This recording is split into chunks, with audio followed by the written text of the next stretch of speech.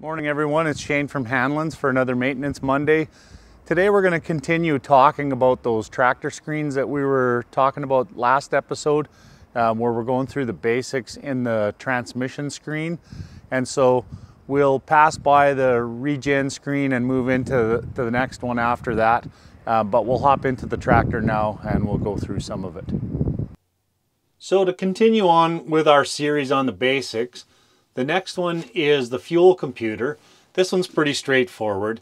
It gives you a complete total and it gives you a job 1 and a job 2. If you want to zero them, you simply press the button and it asks you if you want to reset, hit the check mark, it zeroes it out and away you go.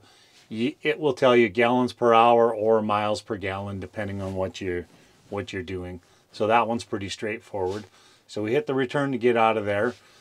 The next one is your regen screens. We've gone through that on another video, so I won't go through that one again. We'll go through one more in this video, and that one is this one that I have my finger beside. That is what's called your maximum output control.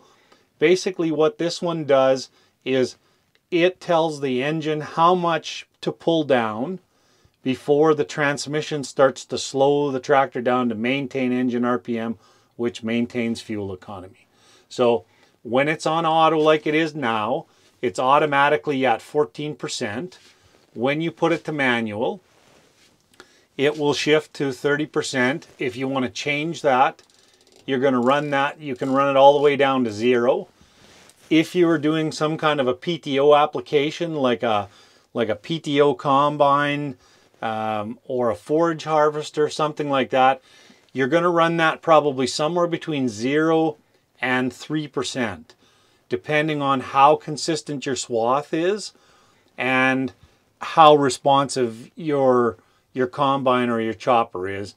The smaller the machine, the smaller the number you're going to want to have that, because you can have a tendency to overpower it and plug it.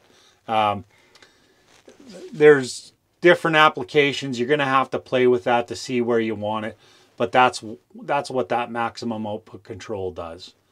Hopefully that helps you out. Thanks for watching.